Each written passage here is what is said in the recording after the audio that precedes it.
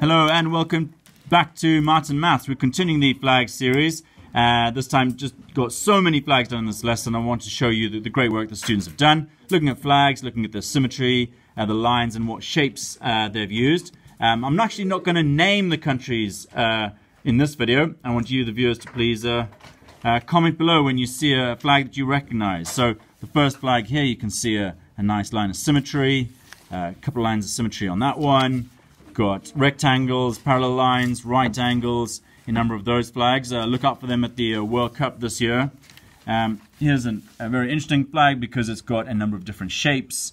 There's a crescent, you've got parallel lines there, and a star. There's a flag with a circle in the center and almost a rhombus. Another flag here you might see at the World Cup with parallel lines and rectangles. This flag, we've got the answer there, but you can see a number of details here. Parallel lines, trapeziums, if that triangle there. Here the students even detailed that if there wasn't that star, there'd be a line of symmetry there, so some excellent understanding there. Another flag that without that detail there would be lines of symmetry, but there's a circle there. A flag we should all recognize. Please do comment below if you see a flag you recognize. Parallel lines, rectangles, lines of symmetry. Here's one country's flag when I hold it that way, and another country's flag when I hold it that way, so do comment below. But we've got parallel lines and lines of symmetry there.